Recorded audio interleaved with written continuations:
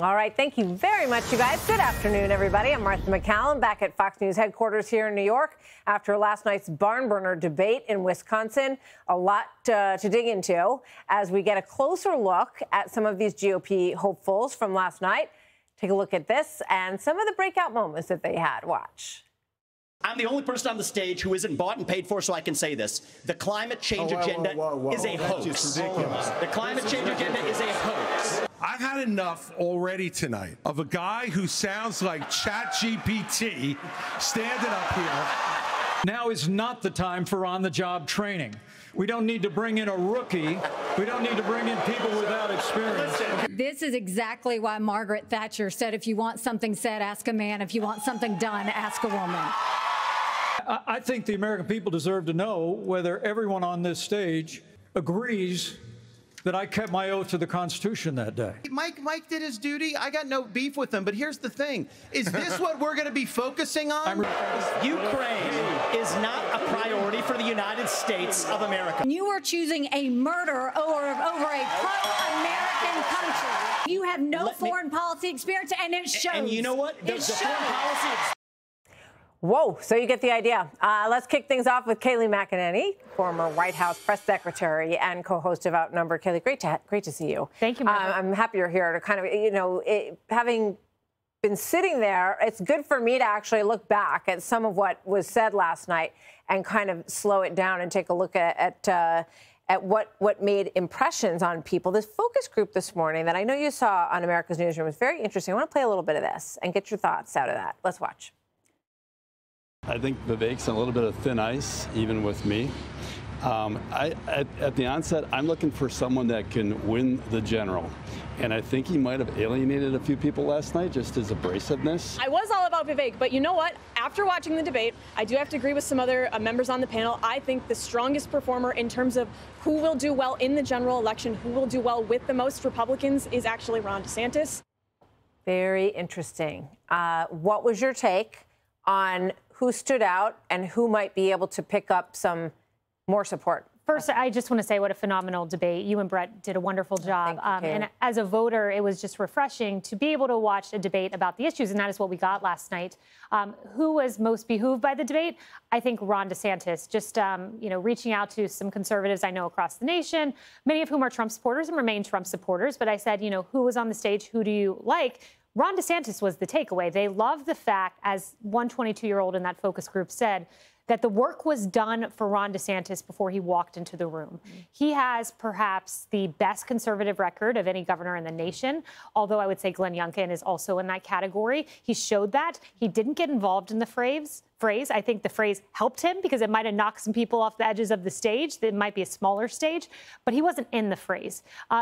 And he was able to level punches against not Trump, but the ultimate opponent, which is Joe Biden. He also showed a more personal touch, which was one of the critiques of Ron DeSantis, which I think will help him. Yeah, I want to ask you about that. But just on the Vivek issue, because he was getting a lot of attention going in. Yes. His numbers were going up. He was, front and center with Ron DeSantis based on the polling last night. But I think it's interesting that some of those voters said that they thought that he went too far, that he was abrasive. And that's exactly what I was hearing. The Wall Street Journal said that in some ways he sounded like a young man in too much of a hurry.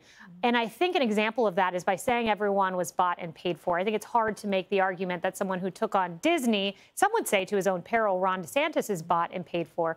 Also, he seems to be trying to mimic the style of President Trump. And if there's one thing I know, you can never out-Trump Trump. There is one Donald Trump. He is beloved. And if his ultimate goal is to win the GOP nomination, you've got to get beyond President Trump. But I don't see how you do that if you're Vivek. So obviously, one of the things that Ron DeSantis was hoping to do last night, based on observing and what he said, was to try to connect with people, because the criticism against him is that he doesn't connect with people, that he doesn't seem relaxed and, emotional. Here's some efforts that he made at doing that last night. Watch. One of the most impactful moments of my life was when I heard the heartbeat of my oldest daughter in my wife's womb, and then saw the sonograms of all three of my kids. I know a lady in Florida named Penny. She survived multiple abortion attempts. She was left discarded in a pan. Fortunately, her grandmother saved her and brought her to a different hospital. We're better than what the Democrats are selling. How do you think he did? I think that was blunting the biggest criticism against Ron DeSantis, which is you're not connecting with voters. Elections are about people. They're not about politicians. And to actually hear the names of people in a succinct way, to see their stories, to hear their stories from a politician was powerful. It's one thing that former President Trump really excels at when he does these off-the-record stops. I know he went to a Dairy Queen and, he says, what the heck's a blizzard, and has this just viral moment. He's very good at this retail politics. And to succeed in a GOP primary, you've got to be good at that. And to make this about people was a huge win for Ron DeSantis. But I think there's still a question about whether or not he is really making that personal connection where people feel like they know him and they like him. I know he is very well liked in Florida, but crossing, it's one thing to sort of say, I'm going to tell this story and I'm going to tell that story. But do you think, based on what you're hearing from people, that he had a breakthrough in terms of, that's who he is? I really saw his heart last night. Do you think? That's the million-dollar question. I mean, to have a breakthrough, you have to stop and the hemorrhaging in the polls where there is a 40% gap between you and President Trump. I don't think this reversed the numbers in any dramatic way. Did he make some gains? Absolutely he did. But I think it's about winnowing the field. He's going to get more time as these debates progress because the field will get smaller and smaller. So the longer he can stay, the longer he can rack up points. Perhaps he can creep up on Trump. But I would just note Trump's lead, no one in the history of modern politics has ever lost with a lead that big. So in order to win, you got to defy history. Yeah, or something very big has to change in the whole dynamic in the world, in the election. Let's watch this from Nikki Haley, because I'm also hearing a lot of people say that this resonated with them. Watch this. Can't we all agree that we should ban late-term abortions?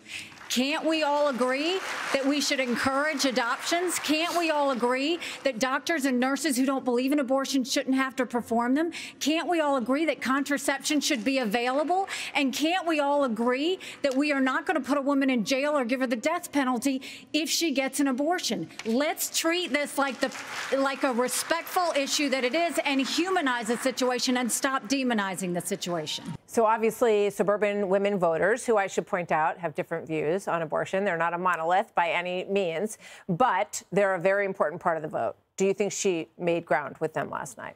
Look, in a general election, that argument may go somewhere. I don't know of a single person on that stage that wants the death penalty for a woman, a vulnerable woman who decides to have an abortion. No one in the party believes that.